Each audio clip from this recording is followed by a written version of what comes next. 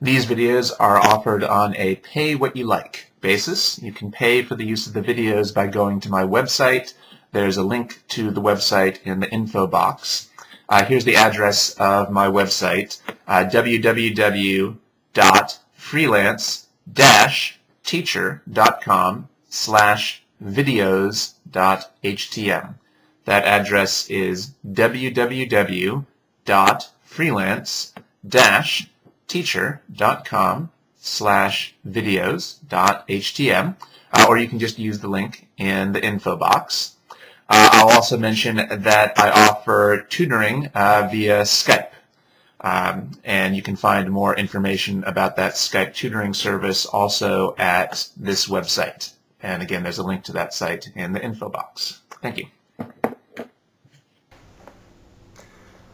I have prepared some handouts that cover the material that is covered in this series of videos.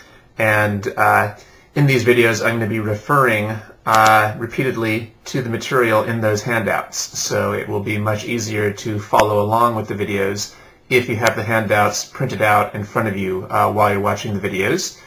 You can access the printable handout documents at my website. And once again, this is the address of my website. And it would be easiest to get there by just clicking the link in the info box. Okay. So to start with, let's say we have block A up here. So here's block A, and it has a massive M. Block A with a massive M. And it's on top of an incline with height h. And this is a frictionless incline. So we'll do a bunch of parts here. But to start with, how would we figure out the speed at the bottom? So clearly this is going to slide from the top to the bottom and then go shooting off. So how would we figure out how fast it would be going at the bottom of the incline? So let's give that a shot. So this is initial. We're looking for the final. Okay, good. It's always good to indicate the initial and the final points. So here's the initial point, and here's the final point. Good. Although actually, let's do this as a multi-step problem. So maybe instead of calling that, well, I guess we could call it initial and final, but maybe we could call this, let's see, what would be some good names for this. We can just call this point 1 and point 2, because later on we'll have a point 3. Okay. So at 1, the velocity would be equal to 0. Good. And so I draw my three-body diagram.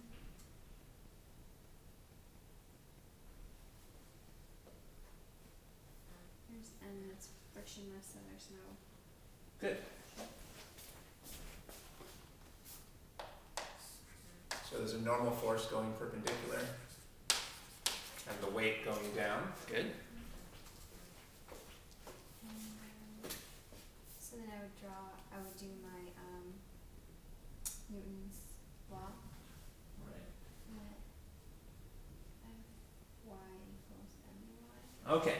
Yeah, you could solve it this way, but that actually would be time-consuming and would be prone to mistakes. Now, the question here was asking us for the speed at the bottom.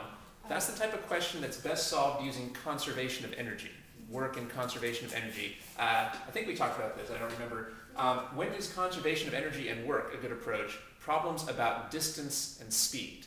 Problems about distance and speed, work and energy are a good approach. Problems about acceleration and time, maybe Newton's second law would be the best approach. But the best approach for problems about work and energy is distance. Yeah, work and energy is best for problems about distance and speed. Okay, so how would we apply that here? Okay, so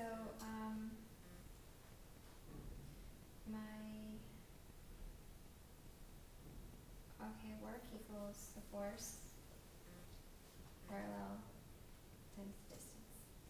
Good. We could use it with that approach. Let me guide you through this a little bit. So what's our basic equation that relates work and energy? What's the basic equation that we have that relates work and energy? Is it the net work of the non-conservative forces? Equals the change in potential kinetic energy plus the change in potential energy. Good. Or to start with, we could call that the change in mechanical energy. Okay, good. So our basic formula that relates work and energy, the net work by the non-conservative forces is the change in mechanical energy. Okay, net work, so this stands for non-conservative. All right, now let's think about which of these forces here would appear on this left-hand side. So for example, should we include any work that's done by the weight in this left-hand side? No, because it's a conservative force. Yeah, remember that the weight is the force of gravity. Well, we know that gravity is one of our conservative forces. So we only want the non-conservative forces here, so we won't include the work done by gravity. And how about the work done by the normal force? Will that appear over here? No. That's right, but why not? I don't know. So here's where we can use that other formula you were talking about. Mm-hmm. You were saying the work is the component of the force that's parallel to the movement times the distance. Mm-hmm. But the normal force, so which way are we going to be moving here? We're going to be moving down the inclined plane, but the normal force is perpendicular to the inclined plane. So F parallel for the normal force would be 0. The normal force doesn't have a component that's parallel to the movement. So the normal force can't do any work in this case because it's perpendicular to the movement. So the normal force is a non-conservative force, but it's not doing any work. So that would also be 0. So we end up with this equation. The change in the energy is going to be 0. Okay. We don't include gravity over here because it's a conservative force, and we don't include the normal force because it's perpendicular to the movement, so it doesn't do any work. All right, and I think we, actually I don't remember when we talked about what to do in this case. Now we have, this is a conservation of energy problem. Basically this is saying the energy isn't going to change. The change in energy is 0. So the best way to write this now is E initial equals E final. If there's no change in the energy, that means E initial equals E final. And now let's start plugging in more and more detail. So what are the components of E initial? Well, we already mentioned that the mechanical energy is kinetic plus potential. Okay, so we're going to have the kinetic energy initial plus the potential energy initial, and then we have the kinetic energy final plus the potential energy final. We should be a little more specific here. What type of kinetic energy do we have to take into account? Translational, rotational, or both? Translational. Because this is a block, we wouldn't expect it to rotate. This is not a wheel, so we wouldn't expect this to rotate. So I'll write TR. We only care about the translational kinetic energy. Only the translational kinetic energy matters on this problem, because the block wouldn't rotate. And how about potential energy? Do we care about the gravitational potential energy here, the spring potential energy, or both? Not the spring potential energy, because there's no spring. Yeah, it's pretty clear there is no spring. When do you care about the gravitational potential energy? Well, anytime anything is changing its height, and this is definitely changing the height. So all we have to put in, so I'll put in a GR for gravitational potential energy.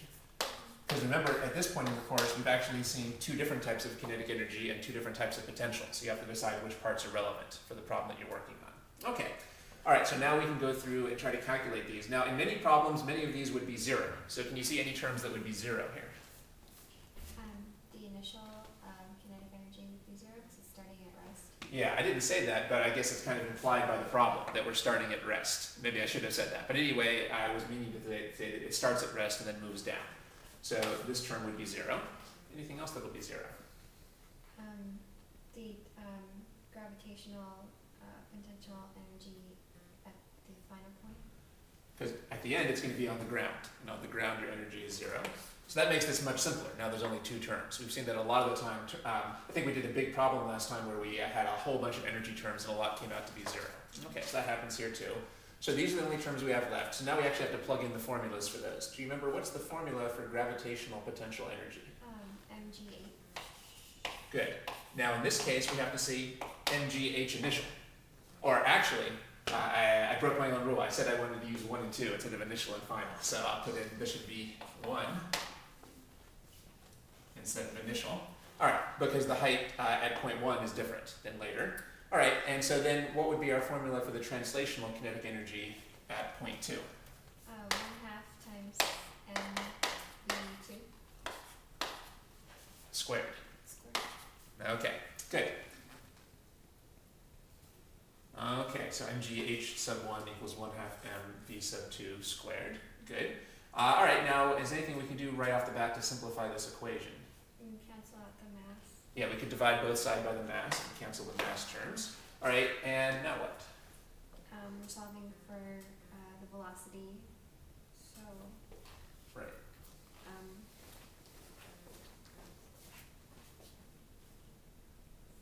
Good.